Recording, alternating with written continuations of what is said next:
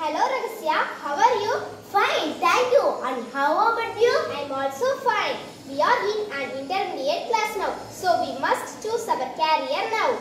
You are quite right. Success in life depends on the right choices of career. We must choose our career properly. May I know your choice of career? Yes, of course. I have decided to become a doctor. Do you like this profession? Yes, I do. It is a good profession. Could you tell me why you have chosen this profession?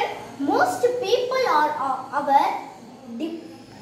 deprived of the service of the doctor. Yes, there are shortage doctors in our country. The people who will live in villages cannot consult a good doctor. I want to serve people. Are you willing to go to the villages if necessary? Yes, of course. Through the profession, I will be able to earn money honestly.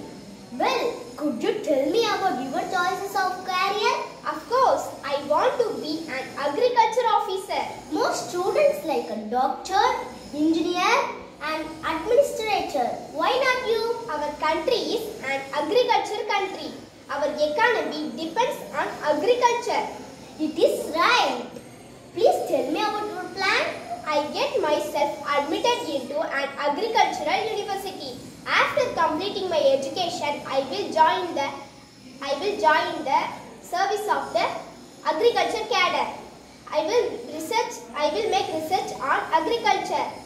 It's a noble profession too. I will teach the farmers about the modern methods of cultivation. I appreciate your plan. Choosing career is not enough. We must work hard to fulfill our plan. Yes, of course. We must do well in the higher secondary examination. Otherwise, we will not be a doctor or an agriculture officer. Thank you, Ragasya. It was nice to speaking to you. You are welcome. Good boy. See you again. Bye. Thank you.